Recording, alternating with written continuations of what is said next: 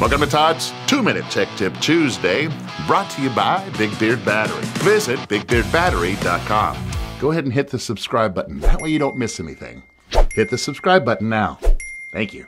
Hey, I've got Jared here, and we're going to go ahead and answer the question. You know, a lot of people are considering switching over to lithium, and we know that lithium has a lot of different things to it if we compare the two, but what's the consideration of that converter? If we have the old school converter that comes in our RV, what do we need to do with lithium?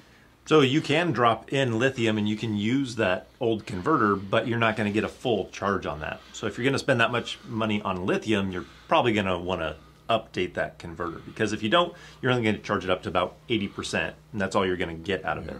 So what he's saying is, of course, with the converters, the highest voltage output in absorption mode is about 13.6 volts. Yep. Right? And what do we need to charge lithium up to? We need it 14.4 or 14.6. Right. And so we don't get the full charge. Now, I will also say that's not going to hurt your battery, but over time, I think it will. Right?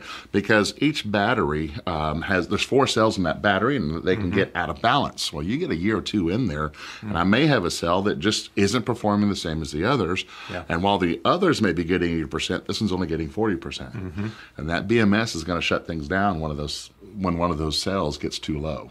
So they don't balance themselves until they get what's called a top charge. So you're absolutely right. If you're going to spend the money in switching over, you don't have to do it immediately, because we also know there's a cost there. Yeah. Right? But you can do it in stages. Just know that at some point you want to go ahead and switch that over. Now you get the full potential of that lithium battery. Do we got to consider the size of the wire or anything like that? Yes. If you're using that same converter, like you said, it's going to be basically the same load. But if you're swapping out that converter and you're using it to charge those batteries faster because they can receive that charge faster, then you're going to want to upsize that wire. Right. So many questions, you know, so there we go. And there's your tech tip. You should do it this time. And go, and there's your tech tip. What have you done for me lately, Todd? Hey, I've got Jared here. We're going to ask a question, or we're not going to ask. We ask a lot of questions. You just don't know about the questions because it's off camera. Did I get the hand motion right? I want to make sure. Yeah, you got a perfect hand motion for there's the tech tip. I want to make sure I got it. What are you talking about? Give me my food. That's how I just do that. Awesome.